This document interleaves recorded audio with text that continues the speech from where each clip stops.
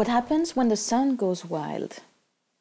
Have you ever wondered what kind of trouble solar storm can cause on Earth, or what impact they have on the climate?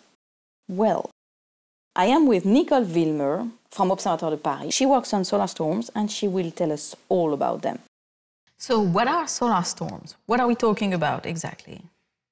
Generally speaking, solar storms refer to all forms of solar activity.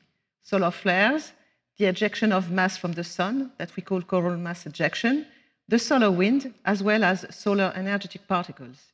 These different forms of solar activity are caused by the solar magnetic field. They can last for minutes or days. Why do flares and coronal mass ejections happen? The flares and coronal mass ejections occur because of the release of magnetic energy which is stored in the solar atmosphere.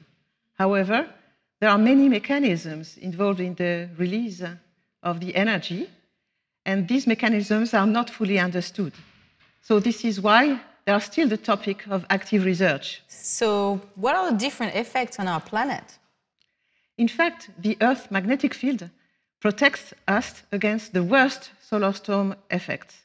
However, the impact of coronal mass ejection on our magnetic shield can induce sometimes powerful magnetic storms on Earth, which can endanger infrastructure such as electric power grids.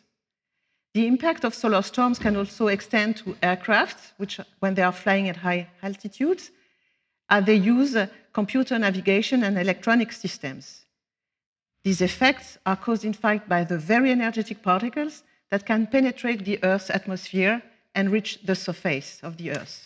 But these effects are only short-term, no? So how can they influence the climate on our planet? Yes, you're right, which has discussed short-term effects. However, some of these effects, even if they are happening on short time scales, could have long-term consequences. For example, the coronal mass ejections, which perturb the magnetic field in the Earth environment, can influence the upper atmosphere in many different ways. This can affect the global electric circuit, which could in turn have an influence on clouds and climate. This connection is, however, still poorly understood, but this is why it should be the research on this topic should be further developed in the future. Thank you very much, Nicole. Thank you. It was a pleasure.